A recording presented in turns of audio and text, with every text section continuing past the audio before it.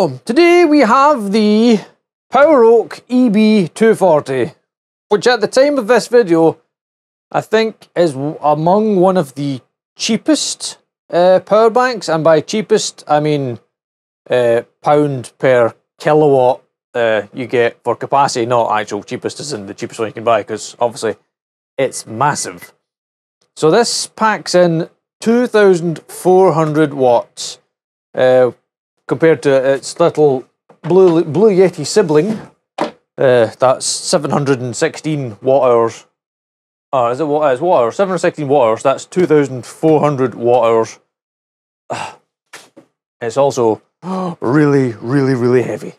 It is 20 point something kilos, and boy, does it feel like it weighs every one of them.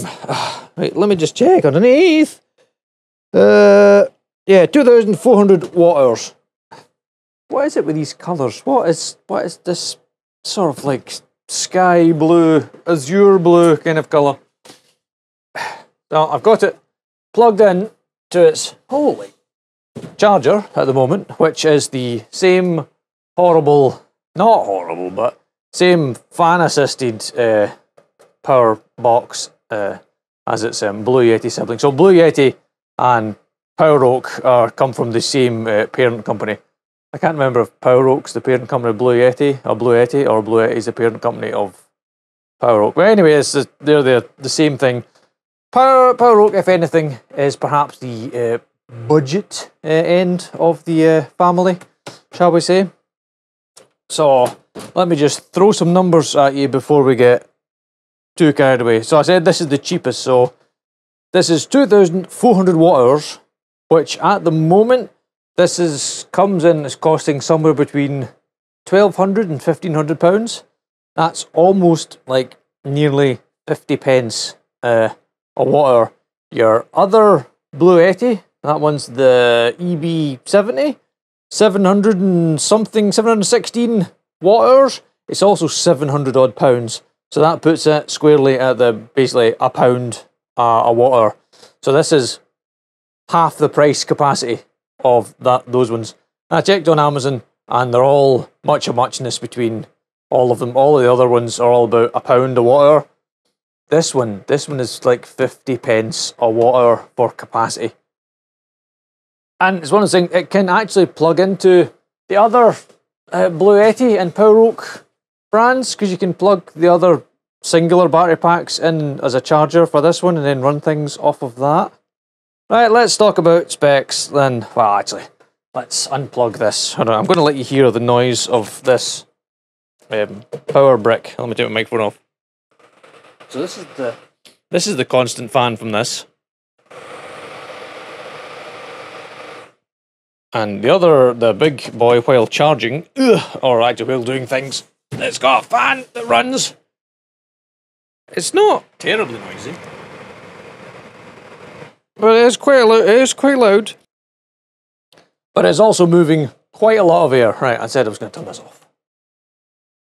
off.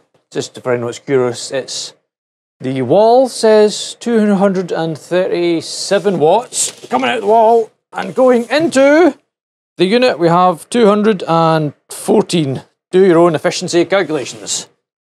So let us unplug that one, turn that off, set it there. Right, let me bring you in for a look at the front to start with. This 20 kilo, this is a good workout, this 20 kilo throwing things about. Right, zoom in. Okay, here's what I'm going to call the front of the machine, because the buttons and the screen are here. Here's your input, so basically any input, DC 16 to 60 volts. I mean, it doesn't charge off a car charger. Wait, that'll explain why it didn't come with a car charger in the box. So does that mean we cannot charge this from in-vehicle? Let me just bring the other one over. Yep, it charges anywhere from 12 to 28. Okay. So this, while it allows higher charging up to 60 volts, which is basically like a full-size solar panel, it can't go less than 16, so it won't take a 12-volt cigarette lighter socket to charge it. Well, that's disappointing. We also have a 12-volt cigarette lighter output. Again, slightly disappointed it's rated at 9 amps, so probably wouldn't start most diesel heaters because they literally hover at the 10 amps and 9 is not enough. We've got our usual USB mix, 3 amps on the USBs. We've got a USB-C, which is nice, a 45 watt, which is kind of, well, I'm not going to say old and slow now, but it kind of is because the other ones are charging at 100 plus watts now for USB-C. And here we have the 3 buttons that do the turn on and off, which are fairly horrible. Regard, on, nope, on, nope, nope. Yes, okay. You kind of have to press and hold for an indiscriminate amount of time. And from there, you can see, can you see? You've got your input, DC output, and AC output. And they just turn on. Again, they're not on and off buttons. You've got to press and hold. On, AC on. No, obviously I don't have anything plugged into them at the moment. But we can plug in something, an AC load. Right, I have summoned a dehumidifier, a desiccant style of dehumidifier, because it only pulls 580 watts at best. So, although this has 2,400 watt-hours of capacity, the inverter inside is only good for 1,000 watts of AC output. The AC plugs, by the way, are on the back of the 20-kilogram monster. That's the fan. As it says, 1,000 watts. So, oh wait, I just turned it around. I want to see the front. Oh, come on. Right, I'm going to plug this in and then spin it around again. Oh, so we can see the... Oh, well, at least on this one, the plug sits flush. You see, nice flush. Plug sits nice and high. It's not trying to push the plug out from the bottom. It's not recessed. Did I turn it off? Did it turn itself off? Let's turn it back on. Okay. Okay. Okay. Right, we're on. It appears that pressing and holding until the battery fills up with power seems to be about right for turning it on and off. And right, got our poor little dehumidifier here. Let's put the AC on. AC on. Right, I'm going to zoom you in again on the screen a bit. Oh, 20 kilograms is heavy. Right, are we ready? So, full power, and let's go on. Oh, there's polystyrene in my dehumidifier. Can you see on the screen, can you? 466 watts. 466 watts. And sadly, much like the other, shall we say, budgety versions of the power thing, is there's no time left till flat, you know, power left. There's not actually a display on the battery of percentage either, it's just literally a battery. With, granted, there's 5 bits in it, so 20, 40, 60, 80, 100%. So that's doing 500 watts, so it's doing the AC. There's no point putting a bigger load in it because it'll just turn off. Well, saying that, is this, God bless you, is this the heater that lies? Is this the one that says, so it's a 2 kilowatt, but it should only be 1 kilowatt at half power, so let's plug in and see what happens. Right, you off. Off. Okay. So the dehumidifier there is louder than the... Oh wait, you can't see what I'm doing here. I'm just talking to myself in the background. Right, I've summoned the fan heater that should be 1 kilowatt at half power. Let me put the AC off. And spin this back round again. Oh, 20 kilos. Did I mention it's 20 kilos? Right. Unplug my dehumidifier.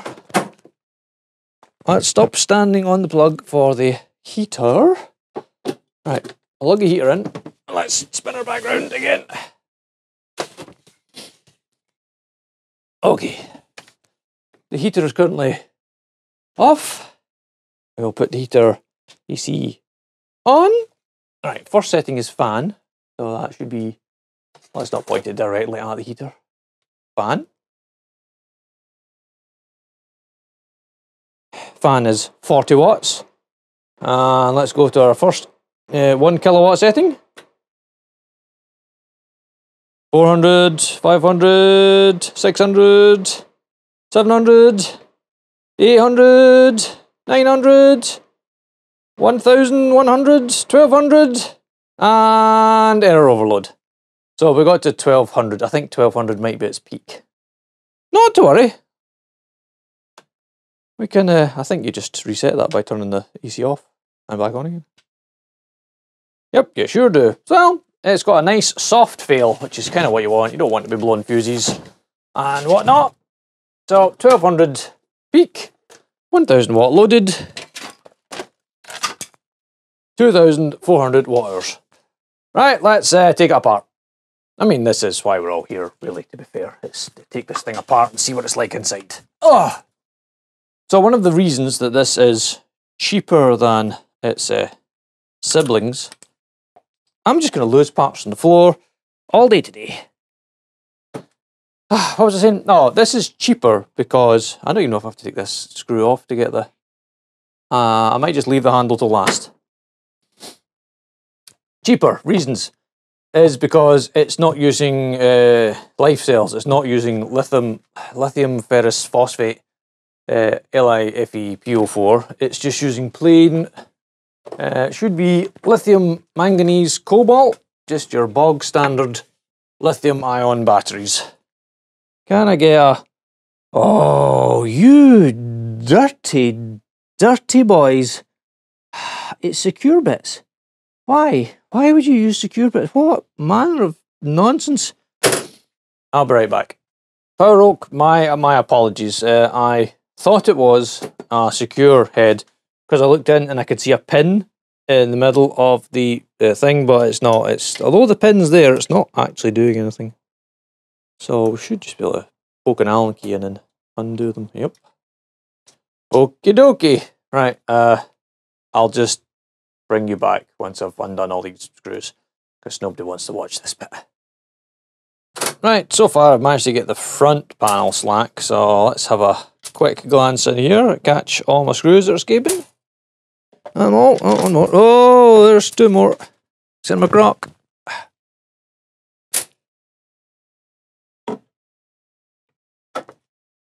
Okay. At this side, I can see a lot of things. I'm not going to spoil it for you. I'm going to wait until we're... Basically, there's a fan and plug sockets at this end, but I'll show you the whole thing when I take it out. Okay, with the power of magnets, I have pulled all the screws out. I now have... Wait. No, I have all the screws out. What's holding the front on? Nothing. It's holding it on because it's sitting on it. Oh, there she goes. Ooh.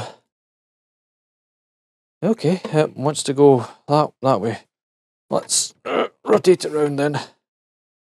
The back's falling off. That's okay. Can all come out. Right, so into this end we've got... Oh, they really didn't leave a lot of room for unplugging things. Jesus. Right. Right, I'll take the 2 end panels off first. So there's those nice... Oh, there's like really no room in here. Right, this big panel connector. It's covered in the white stuff. You need to go, boy. Oh, you go that way. Okay. Don't turn on. Alright. That comes out. And then we'll take this one out from down here. That comes out. That gives us a bit more room to unplug the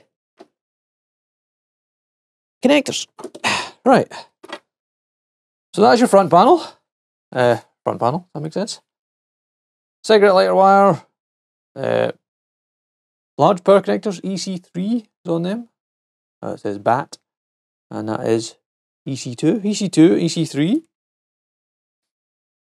That's a connector to the board screen, and that's one out to the USB and the bits. Right, okay, that's the front. Let's set that over there. I know, I'm such a tease. I'm not like you've seen inside yet. It's a shame. It's a shame for you. Well done. All right, and at the back, we've just got the 3 outputs and a fan header that's really tight on the board. How can I get to it? Oh, I can unplug it, but I'll be able to plug it back in. Okay, one of them. One of them. And one of them. Oh, back panel. And that gives us fan. And we've got positive in, positive out. Wait. Alright, they're two separate. Oh my goodness. Shock. Shock and horror. The earth pin's attached.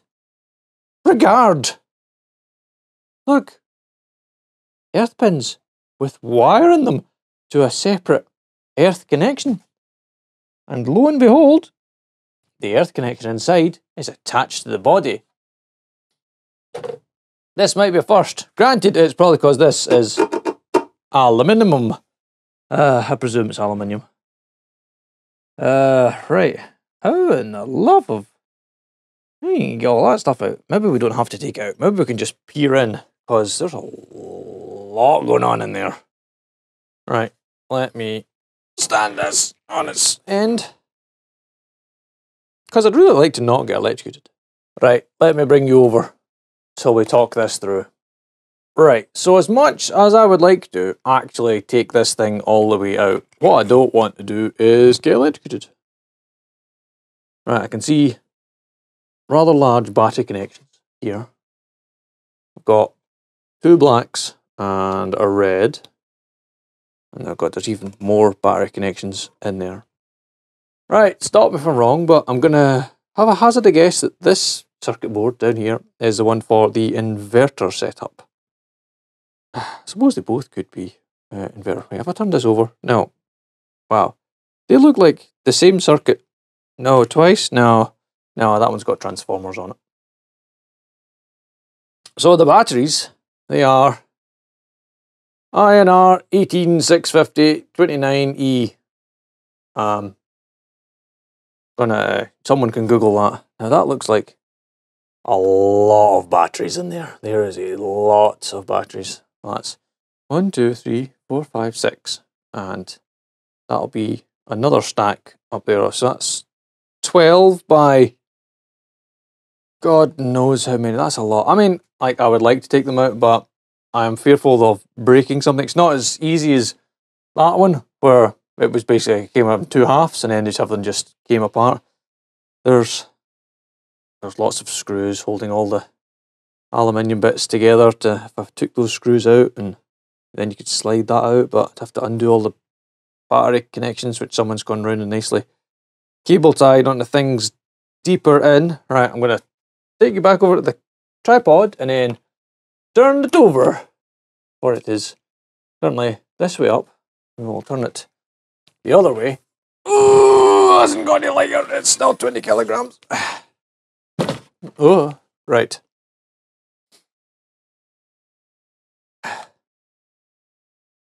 And from the other end, so basically the batteries run basically all the way to the end. You could maybe get another row, but it probably gives you an odd number. And here we are back with the, right, so that's the AC connections coming off this board. So I'm going to guess that's the inverter board. And the other one is possibly for battery management. It looks like it's got a board on a board and another smaller board, and I can see separation in there as well.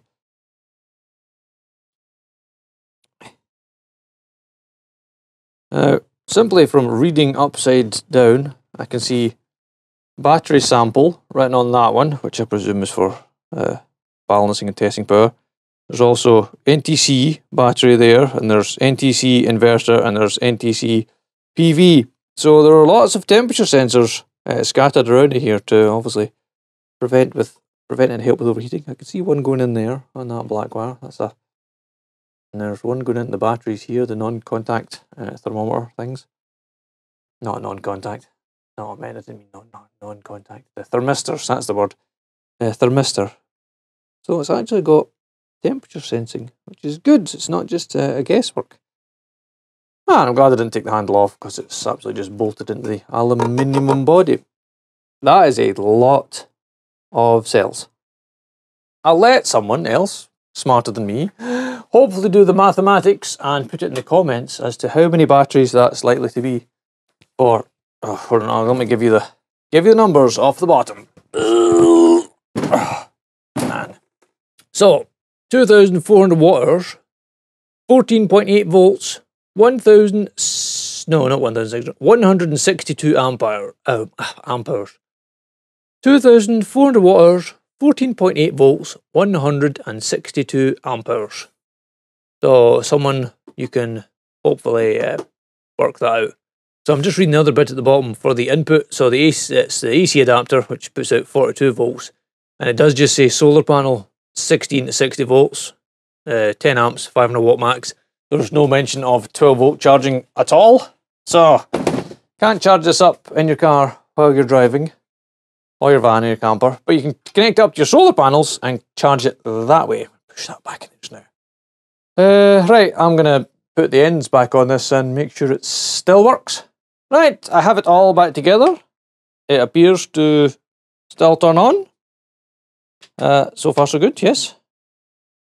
Someone in a previous video asked about putting a socket tester into one of these to see if the live's connected. Not the live, the earth's connected, but we absolutely know the earth is not connected in the other plastic Bluetti for reasons. It is plastic. No point in having a ground that doesn't go anywhere, because you can't ground to plastic because it doesn't conduct very well. So let's put a socket tester in one of these. What's wrong? Live, neutral, reverse.